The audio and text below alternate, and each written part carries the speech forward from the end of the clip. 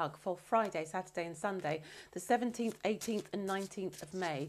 And I'm going to pick a card from the Soul Purpose lessons, I think they're called, from Sonia Choquette. And I've got Count Your Blessings.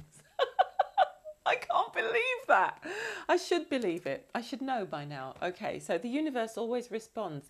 The universe is always responding to our requests. So we've requested at the beginning of this week to look at gratitude. And here we are. This is the soul lesson for Friday.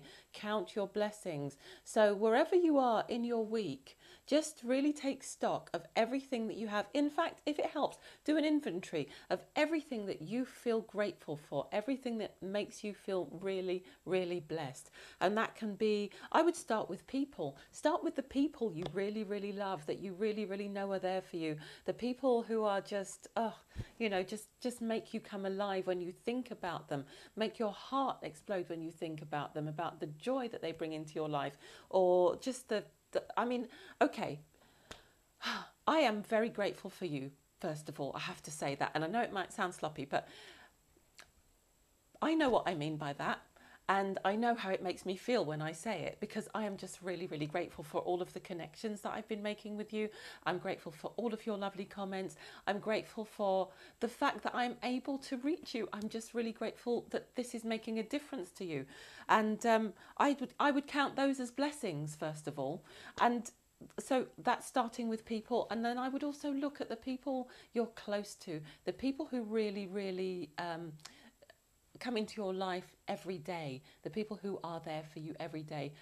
Even if you don't feel they're there for you, you love them and you can be there for them, and you can have gratitude that you are learning about how to become more loving because they're in your life.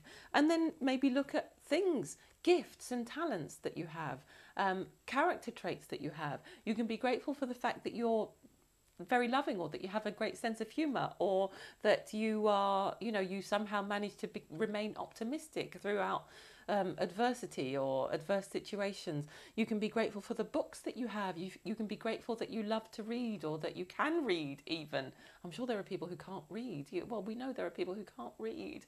There are probably people in our education system who can't read because, I'm not going to go into that right now, but we're going to start with counting our blessings on Friday. And I know everyone has blessings. So that was just to start you off, just in case you're going to say, well, I can't really think of any blessings.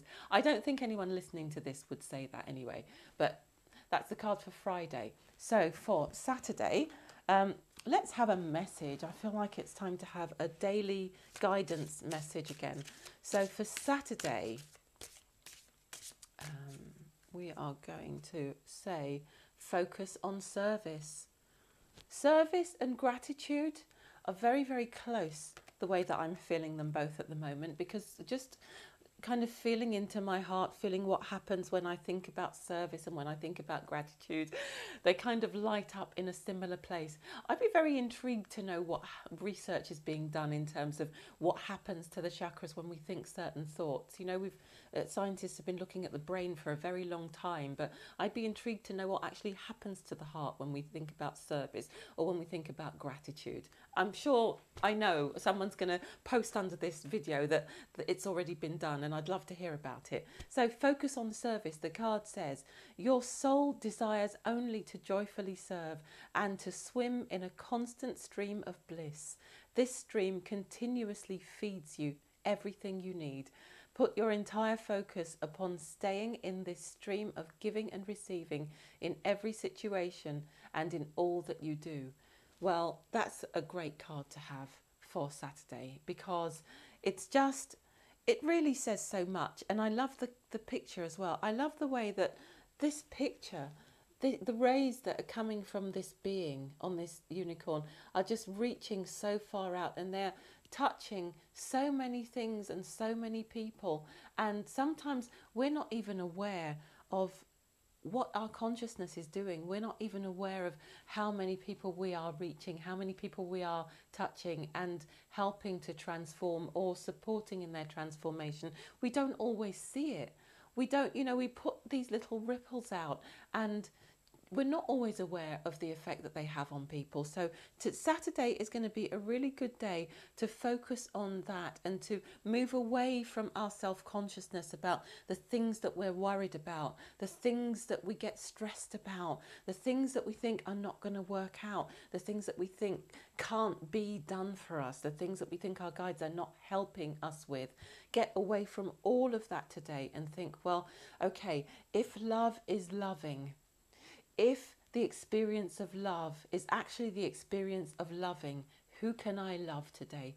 Who can I serve today? Rather than wondering whether I'm going to be saved, who can I save? And I don't mean that in a dysfunctional, codependent way. Please, psychotherapists, don't post any messages. We all know that we've come a long way away from just being able to love and serve openly from a place of compassion because we've analysed the heck out of it. One of my guides has just said, excuse their language.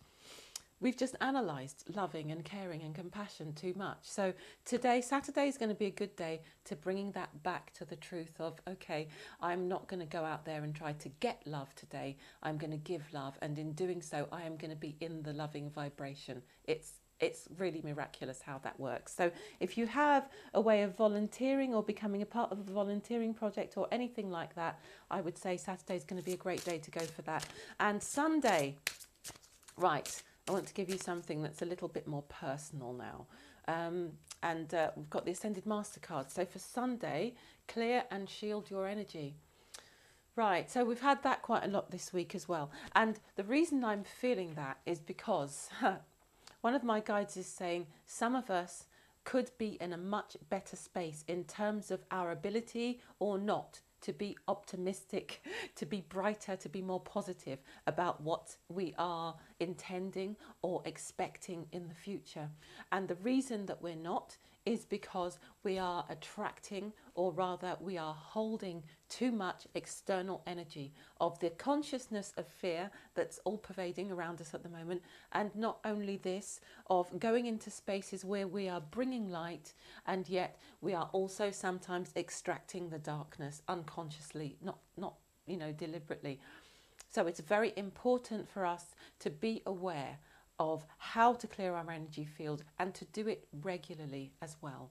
Okay, we are still moving towards that frequency that we want to create on earth. We're not there yet. We're still moving towards heaven on earth. We are manifesting it. We are intending it. We're not there yet. So there's still work to be done. So just become more aware on Sunday of how to clear your energy field and let go of anything that's stopping you from feeling more positive, more optimistic. Let's assume for Sunday then, and I know how hard this is because I forget this myself. We get so convinced that this is real, whatever this thing is. You know, when we get into one of those places of stuckness or limitation, we need to remind ourselves, okay, let's just assume, as I was going to say, yeah, I haven't forgotten, let's just assume that we are naturally bright, positive, optimistic, happy, loving, lucky even people. Let's assume that. Let's start there.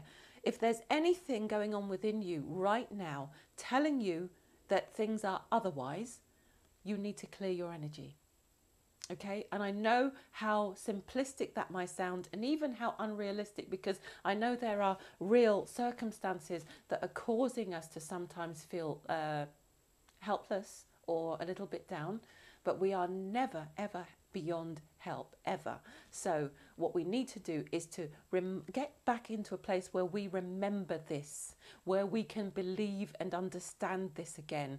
Because when we don't believe and understand this, we don't ask for help, and it's very hard for our guides and the angels to help us. So in other words, what they're saying is, when we get into a place where we don't believe that good things are possible, good things become less possible, not only from the perspective of what we're manifesting, but also from the perspective of when we become hopeless, we stop asking for help, and there is no way for them to give us the hope that we need to make us stronger. So clear your energy. If there's any bleakness or negativity around you today, clear your energy, get back into a positive space and ask for help to deal with the practicalities in front of you that may have caused or contributed to that bleakness. So that's for Sunday.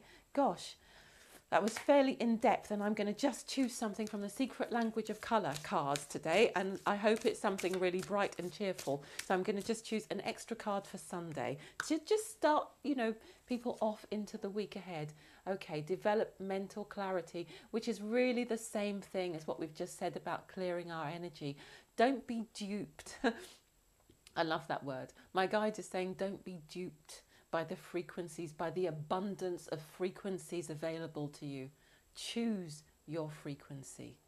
And when you feel you're not in choice, get back into a place of choice and develop clarity. And that's all they're saying.